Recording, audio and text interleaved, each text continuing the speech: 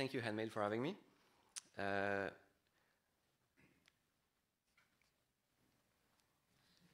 Yes. So, first of all, I work with a little studio called 100 Rabbits. So the studio is just a small collective of two. We operate it from a small sailboat, and which is solar powered, and all of our devices are donated, discarded device, like the one that I had here that didn't work. That's sort of a trend in the way we do things. But our philosophy is that to make fast software, you need slow computers, and we've tried to espouse this as much as we could.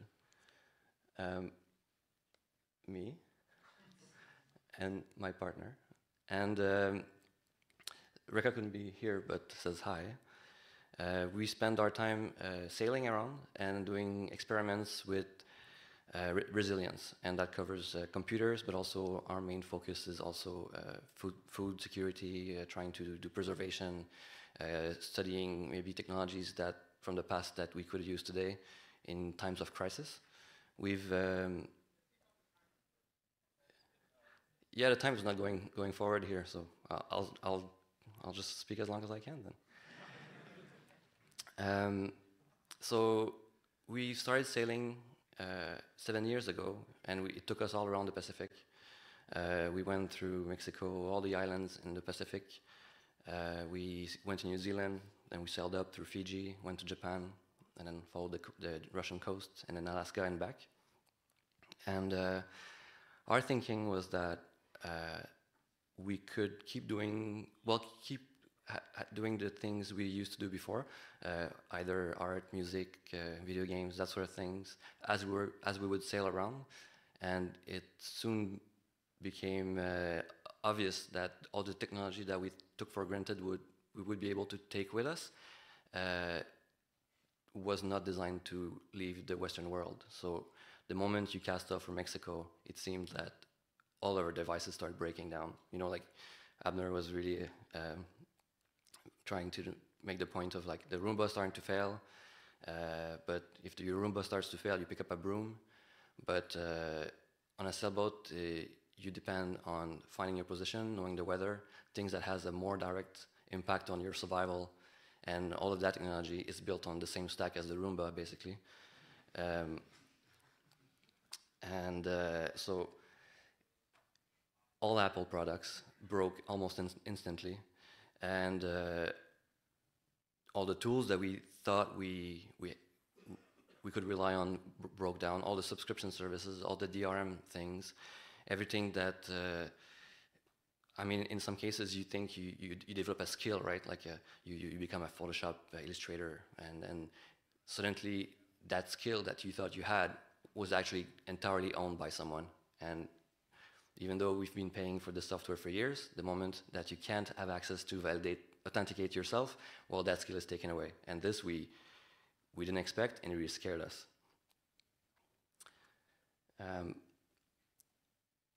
It seems that for a few years we've been building everything on the cloud. You go to conferences like this. Like along the coast, as we would sail, we would be invited to XOXO or some other conference to see all the happenings in tech, and you speak with people at the booths, and they're excited about their new product or whichever they're working on, and then we'd be like, let me just stop you right there. Like, does it work offline? And like 99% of times people would say, oh yeah, sorry, it's some sort of SaaS thingy. And it seemed that nobody anymore, for many years, have been building things that we could even use in our lives. And I thought it was kind of a sad realization, especially that, I mean, I love programming, and for a time it seemed that it was utterly incompatible with our new way of life. And so we started to look what options was out there. Oh, I think, yeah, just before I say it, just before this, to give you a picture of what it looks like to try to use modern stack in places where you're not supposed to. Imagine two people on a small sailboat in the tropics, maybe something that looks like Marquesas, South Pacific places, beautiful, lush forests, and us trying to lift a smartphone in a Ziploc bag up the mast, so we'd have 1 bar of signal, trying to update Xcode, which at the time was 11 gigs, and we had this stack of 2 GB mobile data, and Xcode, you can't resume download if it fails. So, but we could swap the codes for the cards. If we did it within 10 seconds, it would just detect maybe a bit of a timeout and would continue. But the problem is that if you're not done by 6 o'clock, then the sun is setting, and then our batteries are dying. And if we're at like 7 gigs and we have 3 more hours of download at these little cards things, anyway, it just seems like after a while it was just silly, and we tried to look for alternatives.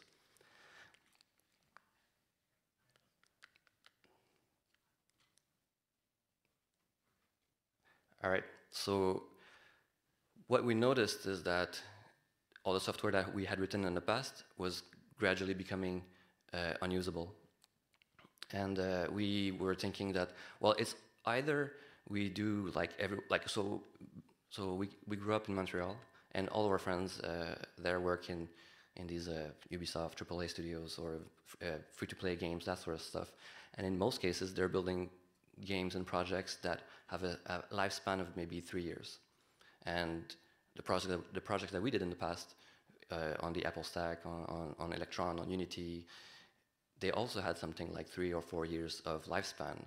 But it was surprising that we could play Super Mario, classic NES games, this sort of era of games perfectly fine.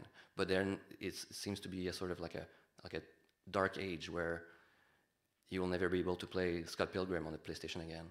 Like all these games that people spent years putting together just suddenly became unavailable, and we didn't want to participate in this. And we starting to look online. It seemed other people had this sort of concerns, and so we were looking at what options was out there. So I'm not going to read this, but it seems to be there's like 4 philosophies of digital data preservation, and they all have their flaws, and obviously none of those survive. Well, I mean, it's kind of a new field, somewhat.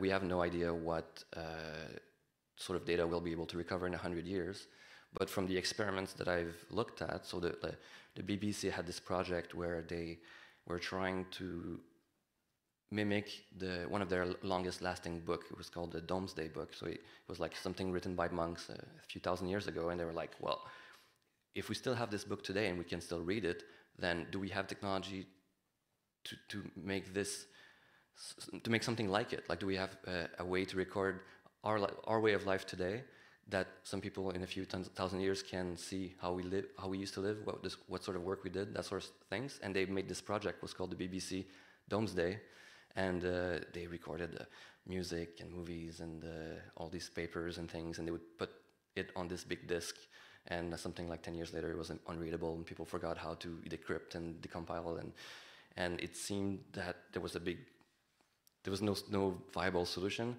and so we wanted to try our own little experiment. As a disclaimer, I mean, all of this that I'm going to tell you today is extremely naive.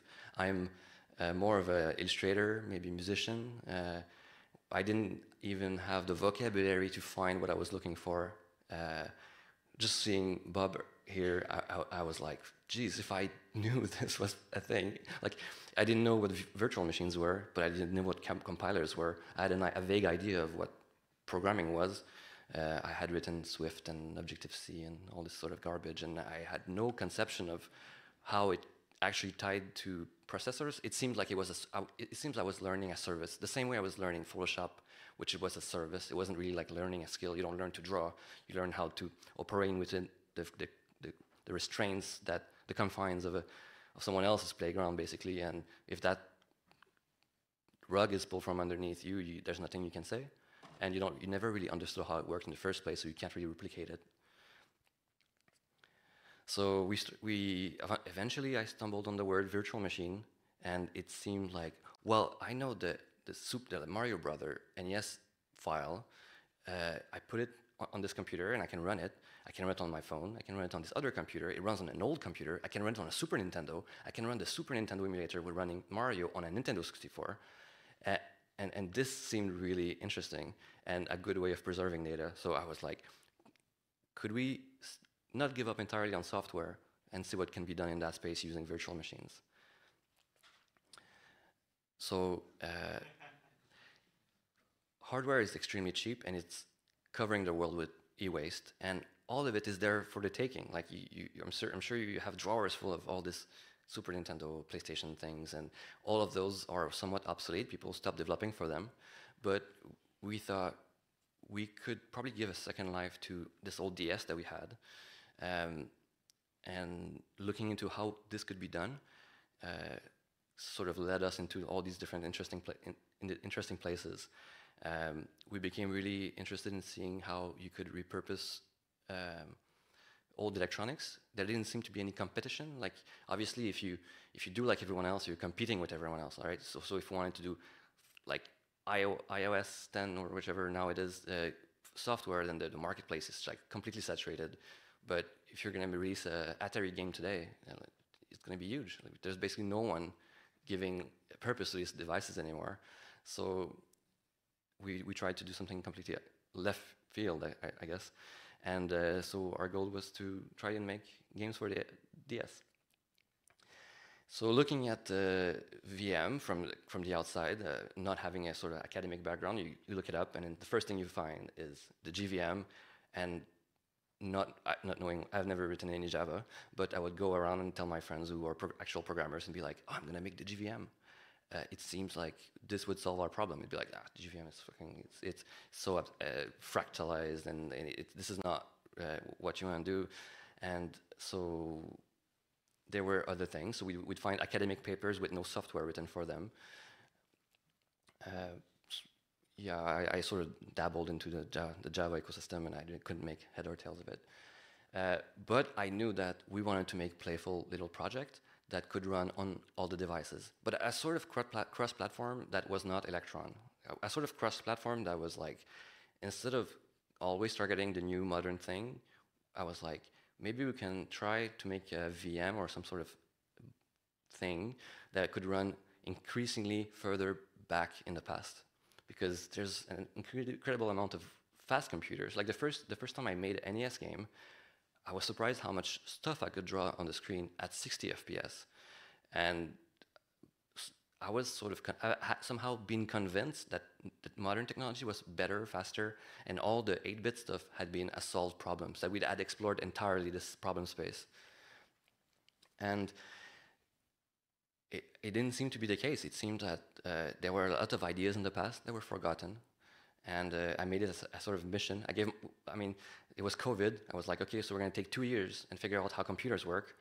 And we're going to look in the past how people did it and what ideas were forgotten. There were a time where computers were super playful. And it seemed now that it became really cold and sort of like weaponized against people. The sort of playfulness that you'd find during Microsoft Bob, I can't really find a parallel today. I can imagine what this would look like today. It would try to sell you all sorts of shit, but I don't think we have as a society a system in place that would foster the creation of something as playful as this. One of the realizations that I had working on something like this was that customizing your hardware and your software makes you care. So obviously, if you buy something off the shelf and you get this iPhone device which you can't change, you are more less likely to care for it, and it's gonna more likely end up in a drawer. But devices that people could actually change, customize, the Altair, the computers that you go to Radio Shack and be like, I want 2 of this, 1 of that, and you'd go home, you knew it entirely.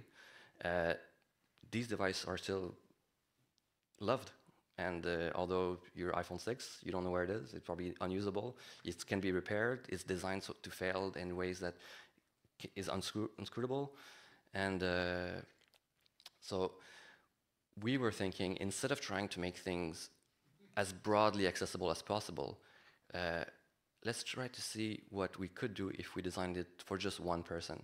A sort of personal computing that was not designed to scale. I mean, I can see the appeal of, you know, Rust and all these languages that I won't be learning. But if you're convinced that you can use computers to solve problems, then obviously this will not be relevant to you. But I don't think that if you're forced to be using computers, it can be playful in any way. There was a writer who said, if you're forced to play, you can't play. And right now, I don't have a smartphone, and you walk in the city here, and it's all these like Lime scooters, and you go to a menu, and it says, oh yeah, you want to see the menu, just scan this QR code thing, and there's a layer of reality that's being forced onto people to use technology, and this is not what I'm talking about here. What we're trying to do is something that is more closer to a personal computer, something that would be designed and tailored to helping you play. When we began looking at what VMs and things like that were, we looked in the past, and that brought me to Smalltalk. I read this book called What the Dormouse Said, and it talked about the history of Stanford and how people had this utopian idea at the time of what computer could be. And this is way before I even became interested in computers, and learning what their vision was then made me really sort of optimistic about what could be done. But that was one of the first time that I was exposed to the idea of even a virtual machine or bytecode, or like you look up without looking things up online without the vocabulary you need to find things is really difficult. But this was there was no way I could go around learning about personal computing without spending some time learning Smalltalk. Obviously, the moment that you start going down that route, you get all these nerds, like, you really have to try list machines. So you learn about symbolics and the LVM and like this sort of system, which was trying to be a very personal way of doing computing, where the whole system could be inspected. Nowadays, it's akin to the browser where you can go on a website that you like, you right-click, inspect, you figure out how, well, it's less and less the case now, but for a while you could inspect, see how it's put together, and this was empowering in ways that I think that era was trying to create. This doesn't work on a VM at all, but it's relevant because Nicholas Wirth, who wrote that's Oberon, he wrote an entire operating system that came with a book, and the Oberon book is really nice, especially if you come in it with a clear mind, without prior knowledge or expectation of what programming is. Well, the book explains how to build an operating system from scratch. It uses a language like Pascal, which is very easy to read. It's more beautiful than C and these sort of other algo language.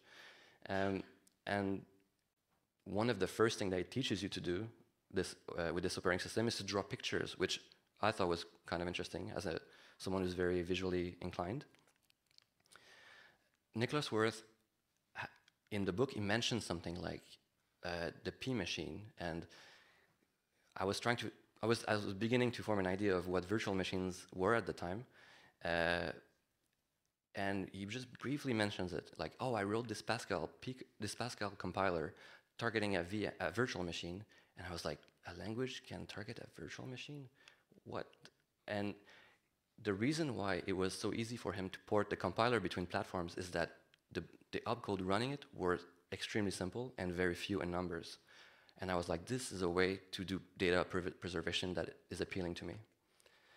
So I went and learned Pascal. And Pascal is a beautiful language. I'm running it here in an emulator for the Macintosh. And I loved that I could have a whole operating system running in a small window that wasn't Linux, that wasn't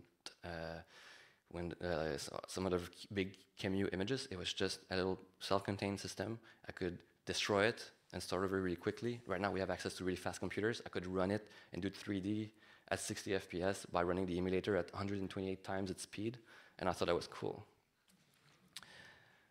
That led me to learn about the history of C, which I had no really understanding of. And so I migrated all my platform to Plan 9, which is probably why I can't use my laptop right now. And Plan 9 has its own C compiler, and it's nothing like C80. Well, it's not quite C89, but it's its own thing. It's a no concession sort of system. Obviously, the people who built this, they didn't want. I don't think they were planning to make money with it. But you can really tell that it's a product of love, and that really made me optimistic about what personal computing could be. Plan 9 didn't run on a VM, but it inspired another system. The lessons that they learned doing Plan 9 led them to build something called Inferno, and that does run on a VM. And it was sort of like all these ideas were coming together, and all at this point where I was like, well, I think I'm starting to understand what VMs are. And if this entire operating system runs on a VM, this is what I want to be doing. And the scale of that operating system of that VM is quite big, but I could go in an afternoon, run through the whole C code for this virtual machine, which this is the opcode that it had, and it was in part inspired from the actual hardware that ran the Newton. But I could run it in an afternoon and know exactly how it ran, and then I would look at the compiler that targeted this virtual machine, and I could see how they reduced the problem space to a limited number of operations. Everything that I was trying to unlearn, everything moving to the cloud, it seemed that people who worked really hard in the past to get away from time-sharing system would laugh, or they would cry at how we sort of like got tricked into falling back in that situation where computers were something that was done behind a wall. You'd have a terminal, and that's where your power ends. I wanted a way of doing computers that nobody could take away from me. And I would read about these people who would write entire operating system on a weekend, and I couldn't even map this idea onto things I was seeing. There was sort of like a bridge was missing. And I think that even though the modern stack doesn't really work for us, it doesn't apply in the limitations that we have on the boat. We have 180 watts of solar. We just spent the whole summer with 2 6-volt batteries, which is very small. And everyone's all the time, when you're like going down that route, you know, like obviously this 2 years sort of adventure into computing history, every turn people are like, well, you should just put more solar panels or buy more batteries. And that is such a modern way of solving your problem. But in reality, technology like this, especially like high-tech stuff, rarely solves the problem. It creates a lot of other problems. And on a sailboat, it's very immediate. Putting more solar would mean more windage, more chance of things flying off and cutting our limbs off. More batteries would mean the boat would be heavier. It would stop us from being able to run away from storms. And the limited space of the boat gives us a space for creativity. Its limitation became a sort of like a playground for us. I am not a sort of programmer who could build Plan 9 or Oberon or Lisp machines, but I know that I could write simple NES games and port them around. Now my thinking was that, well, I can't write an NES game inside an NES game, and this is such a shame. Because my thinking was that I want something that's completely bootstrap. So after looking at 6502, I was like, well, the Commodore 64 emulator is extremely complex. It's more complex than I can grasp. I think it's pretty limit of what a single person can understand. It seems like a simple system. I mean, you can look at it, it's just this box, but for one person to write an emulator for it, it's more than a weekend project, and I was looking for something that I could nail in a single weekend. So 6502 has a whole bunch of mnemonics. Implementing the 6502 core, like the VM, well, the 6502 as a VM is maybe like you can make a naive implementation in a week, maybe like a weekend project if you don't do anything else. but my knowledge of C is quite limited and bad. But luckily I had help, but my thinking was that, can this instruction set be reduced further? And so it got me thinking about complexity and what simplicity means. There's Andrei-san, Kologmanarov, the mathematician, said that the index of complexity of any one system is the length of the program that could generate a specific string. And I really like that way of looking at complexity and simplicity, because nowadays it's sort of convoluted. If you don't really know about hardware, it seems that everyone's instantly trying to make the programmer comfortable and not making an actual fast product. I mean, everyone that I know, most of the people I know who are programmers, they use type systems and memory safety and all these sort of training wheels. And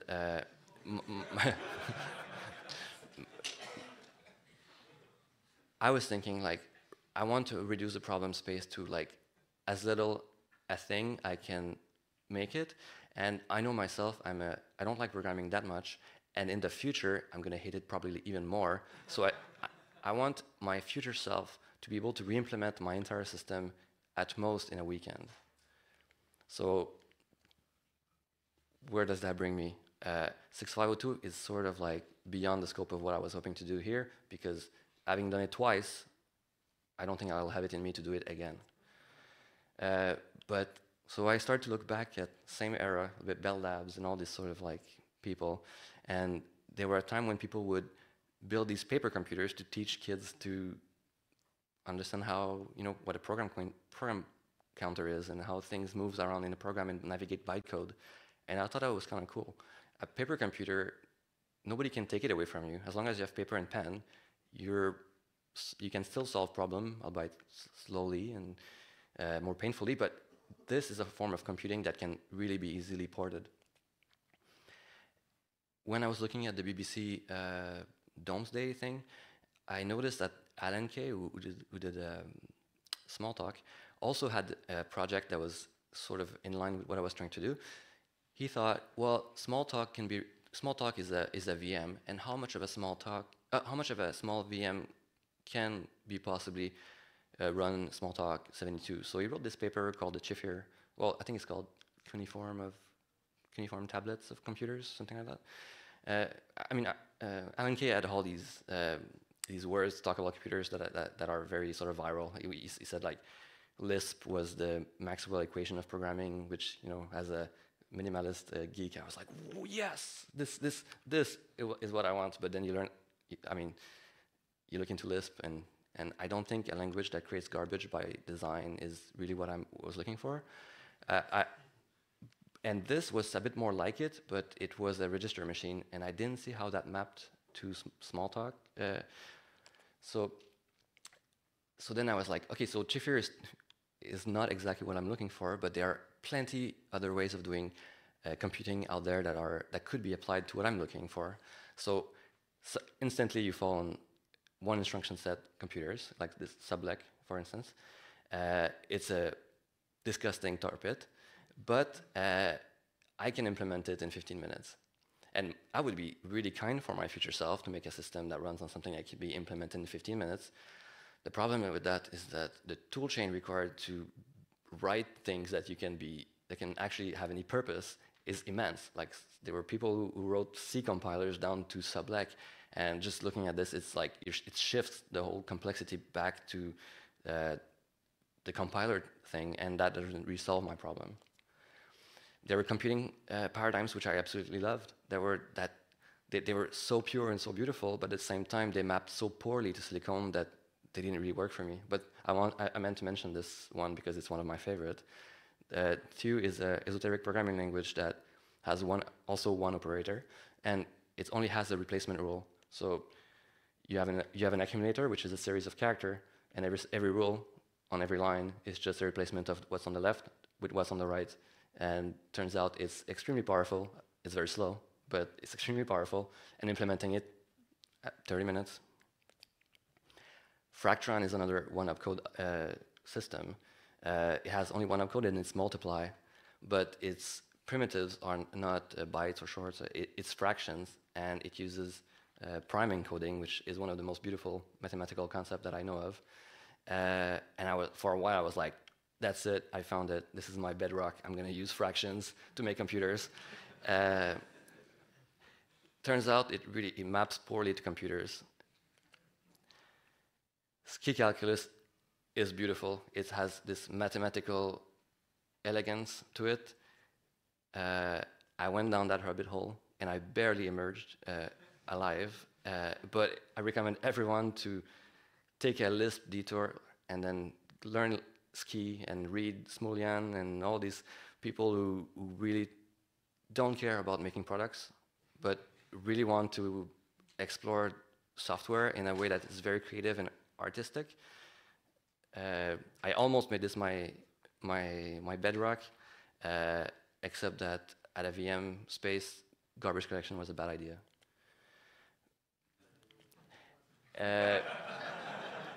Everyone knows. I mean, like, so I didn't know what to expect coming here, right? So like a month ago, like 2 months ago, maybe, a friend of mine was like, you know, like all this shit that nobody understands, but they're talking about, you should really go to Seattle and you'll be in your crowd. They'll understand there. And I was like, you know, like nobody cares about that sort of stuff. And I've been drinking last night with people, and I was like, whoa, these people are nerds.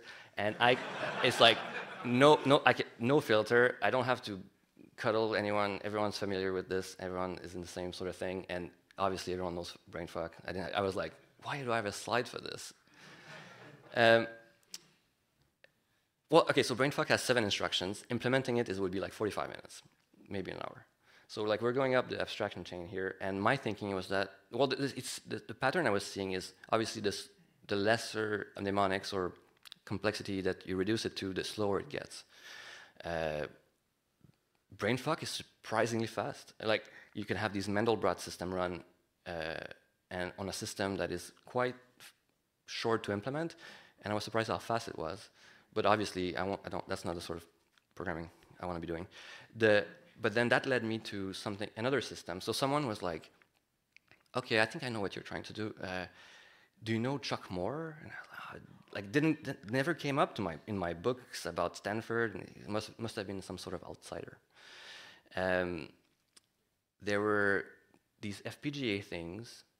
I mean, even the word FPGA, I think it's the first time I say it out loud.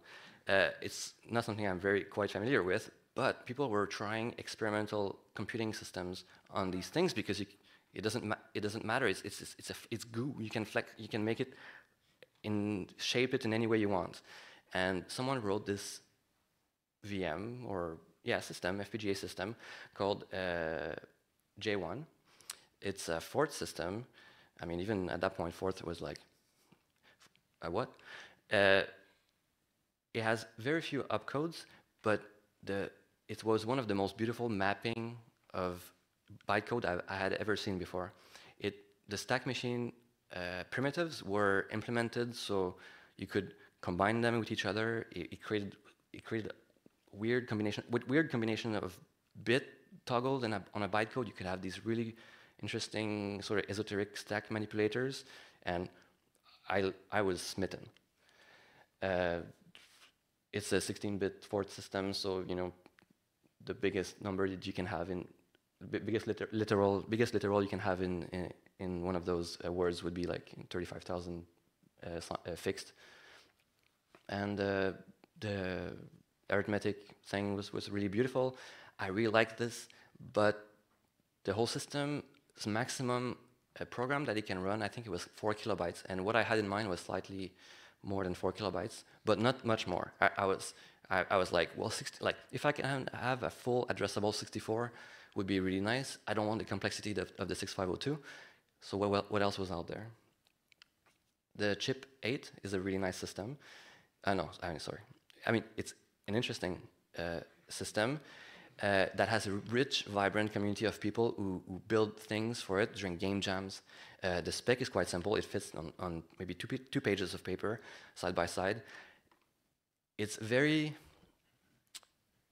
feels like the paper computer in ways that I like, but also I think it was not designed to be a general purpose driving VM. It's really meant to be like building things like in the scale of Pong. The keyboard is like this hex keyboard with just numbers on it. I wanted something that, my plan was really to build something that I could build itself in it. So I want a keyboard, I want maybe like a cursor. Just a weird keyboard for me would not cut it. Machine Forth was something I stumbled upon after. So Chuck Moore wrote Forth, and he was like, it's too complicated. And like, what do you mean it's too complicated? There's like no syntax, no nothing. Like it's space-divided language with basically no. Like implementing a Forth system is really fast. And Chuck Moore was like, well, being himself, was like, all this cruft I can do without. And so he reduced even further to Machine Forth, which I think, I forget how many, I think it has 32 opcodes, or 24. I kept seeing Forth over and over again, and I couldn't really grasp or see the beauty in it for a while. I mean, obviously, if you've just come from Lisp, you sort of have a whiplash when you fall in Forth. It has similar beauty. One is, Lisp would be infix, but Forth would be prefix. And obviously, you go in that mindset where you're just like, well, infix, that is like the algo language. They're like, you could be anyone, or you can do anything, and you chose to be algo. Why? But going back and forth between Forth and Lisp, I couldn't really make up my mind. But I kept seeing people who would fall in love with Forth, and they were really bad at selling it. And it had this sort of culture of, like Lisp, it's really hard to find any Lisp code that you can actually copy-paste in your project because, obviously they're using all these weird macros and libraries and things, and nothing is portable. Well, Forth had a different problem. Everyone was like, yeah, Forth is the best, you should really use it.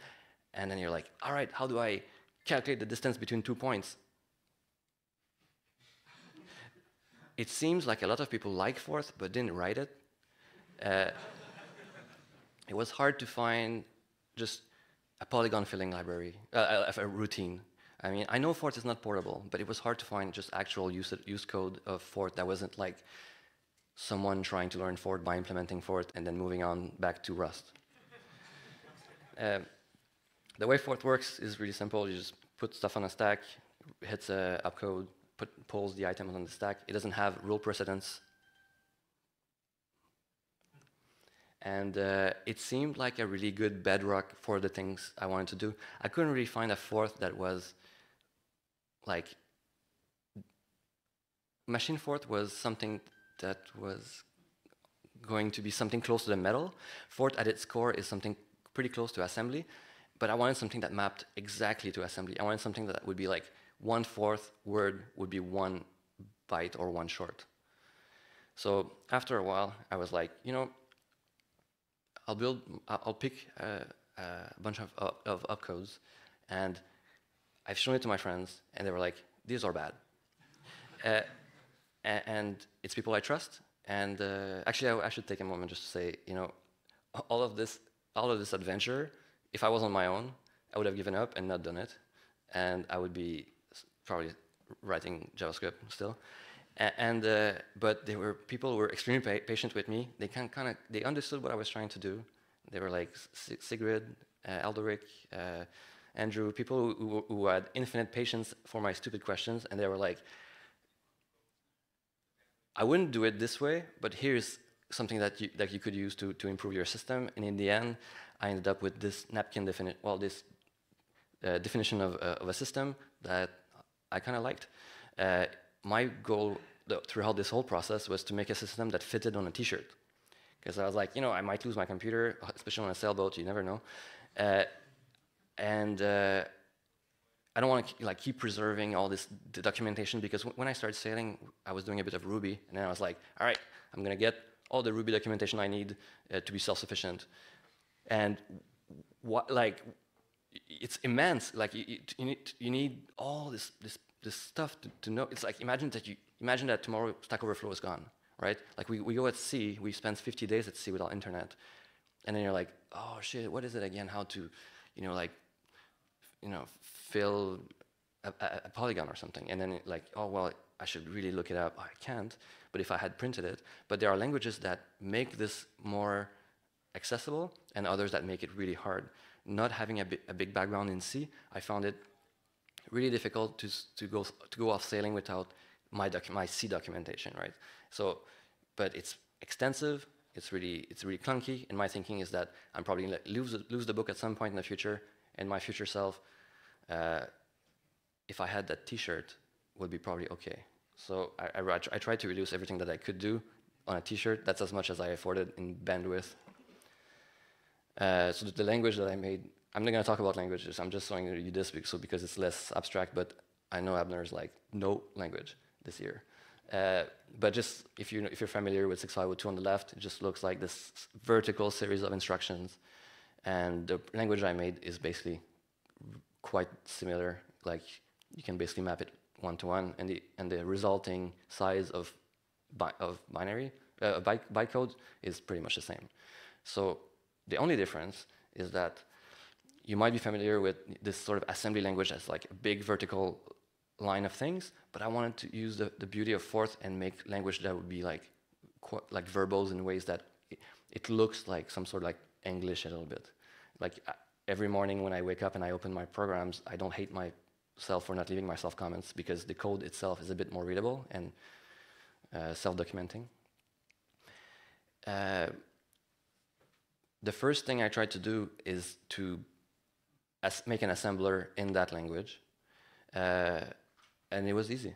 The language is so simple that obviously the assembler itself is going to be simple. And then I generated an x86 application of the VM that could run its own assembler in that language. And then I was like, well, that's it. I just did what Zig did last week. I'm kidding. The assembler it's like I think it's 3,000 kilobytes. 3,000 bytes, sorry. That's what it looks like. So I have a chip thing that something like the 6502 is 1,000 comma. It's nothing like a computer, but it will run bytecodes. Now, I'm not going to go into like the devices and all that sort of stuff, but I felt like I reduced the problems that I was solving in computers down to 32 things. And these 32 things, I think I could probably implement them in Fractran and Sublec and all these other more minimal computing system. But it taught me about how the little functions you would use in JavaScript to convert a string into an int, well, you write it in assembly, and it dispels the magic. I mean, people, sometimes they say they love magic, but in truth, they don't. And I didn't like magic at all. And especially not when things start to break. I think it was, Douglas Adams said something like, there's the difference between something that can fail and something that can never fail. And the thing that is designed to never fail is the one where, when it fails, it's really hard to get to. And with programming, that was the situation I was having. I wanted to be able to understand the whole thing in myself, and everything had to be inspectable. So from there, I started to build screens, routines, like buffer filling, that sort of stuff. I started to make implementations of games, of other emulators, and for 2 years now, I've been writing in this little language I made. And Bob was saying, you know, like, encourage everyone to make their own programming language and their own system. And I think it's a sort of like, we all share this here, but you go out there and it's sort of frowned upon. I remember the first time when I mentioned it, people basically laughed me out of the room, especially because they were like, you draw, like, what do you even know about computers? But I think now I'm like, I would love to see everyone's programming language, right? You meet someone and you're like, yeah, show me how many opcodes you have. Or like, I think it's telling about a person's mind. So we built this little system that is completely tailored to host the little games we make. To anyone else, it will be alien. And the reason why I'm not trying to sell you on this idea, what I'm trying to tell you is that you should try to make your own personal computer instead of trying to piggyback on someone else's idea that's full of artifacts. I don't think we've even begun to scratch the surface of what can be done with little. A lot of people will try to tell you that 8-bit, oh, that's, you know, like we've tried everything. But by the time the NES was out, most of the game genres that we have today didn't exist. They were immense amounts of space left to exploration, and now everyone has moved on. It's VR and it's this and that. I made this entire talk in black and white, and I could have done the system in black and white, but I made it in 4 colors. I mean, imagine how much power you have with 4 colors. I think it's not like 1 bit can be totally evocative. It doesn't have to be also like a pizza, all these colors. Like I think this maximalism of I need all these features and I need to be doing this and that. Like learning to live without float points is actually kind of nice. And I think there's beauty in the really simple systems, and like trying to like always scale things to fit everyone's usage is foolish. I don't think my attempt is the best solution to data preservation.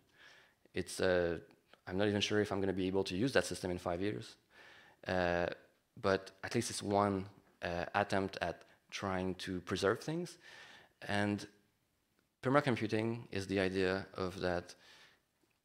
Let's inspire ourselves from permaculture to build resilience, and the resilience of permaculture comes from trying all these different ideas and seeing what sticks. If we all jump on the same language and the same ecosystem, it makes it really fragile when one individual can just buy the whole thing, and then you're left with a system that is basically not yours. We write about these things, and I rant about it on my website. And you're welcome to come and talk to me if you're interested in these ideas. Thank you. Yes.